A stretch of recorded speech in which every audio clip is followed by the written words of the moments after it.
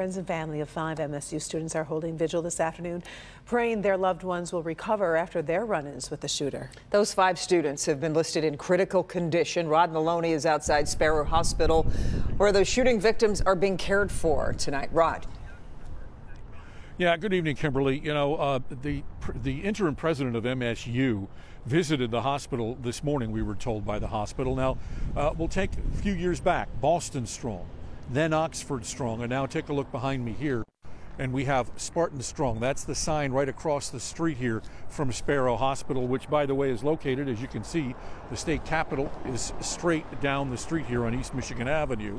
And then we take a swing around here, and this is Sparrow Hospital, where the 5 students remain in varying degrees of critical condition.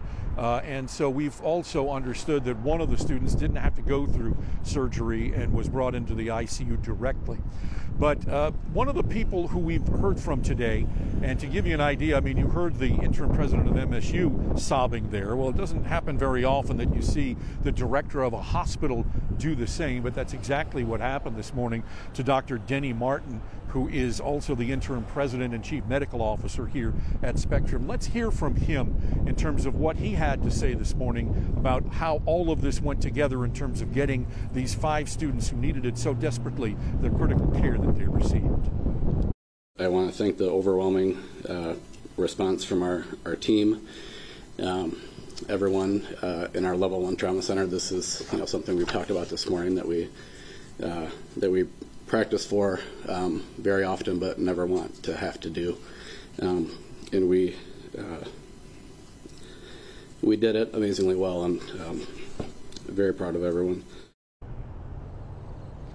Now, I've been on the phone to the hospital here a couple of times today. One of the things they stressed is what they called compassionate care that was being delivered to the families. They are here, they're being tended to, and they're making sure that the families are as comfortable as they can possibly make them.